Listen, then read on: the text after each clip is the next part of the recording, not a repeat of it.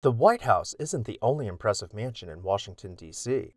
Hi everyone, Ken here. Welcome to This House. Today we are exploring the Larz Anderson House in D.C.'s Dupont Circle. Make sure to hit that subscribe button so you never miss an exciting episode of This House. In 1866, Larz Anderson was born to a well-established family.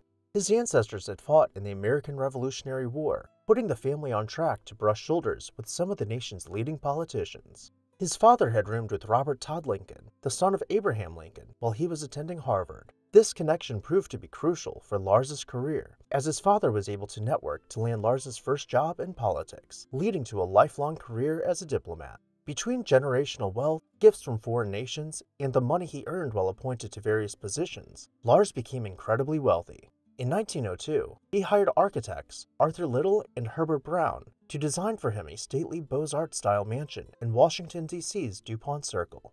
Constructed from limestone, the house rose 3 stories below a hipped roof. From the sidewalk, we can see how the entrance was configured, with 2 gates breaking away from each wing of the house with a large wall running between them. Passing under the stone and wrought iron gate, you would begin approaching the rounded porte-cochere, supported by fluted columns. To give you a sense of the colossal scale, in this photo we can see the heads of full-grown men barely rising above the bases of the columns. The interior of the home boasted massive rooms, including the Great Hall, where a staircase floated above parquet floors along wood-paneled walls. The drawing room continued, with a double-height ceiling decorated in layers of ornate millwork above a neatly organized grid of gilded wall panels.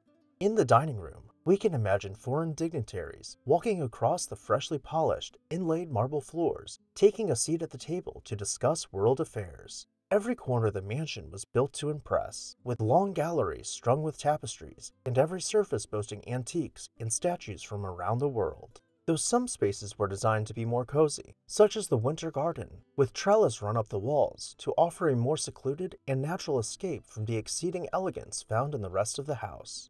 Larz and his wife Isabel enjoyed living in the house for several decades, entertaining some of the world's most influential leaders in their gilded halls. They never had any children, so when Larz passed away in 1937, Isabel honored Larz's roots by donating the mansion, along with its furnishings, to the Society of Cincinnati, a fraternal organization made up of the descendants of the military officers who led the United States to freedom from Great Britain.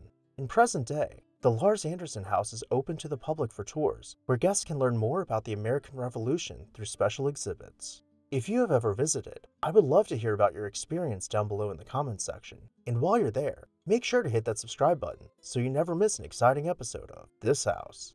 I would also like to take a moment to say a very special thank you to our This House supporters, whose names you can see on screen right now. If you would like to see your name on the screen and show the world your support for the production of these videos, join our membership program today. I'll see you next time on This House.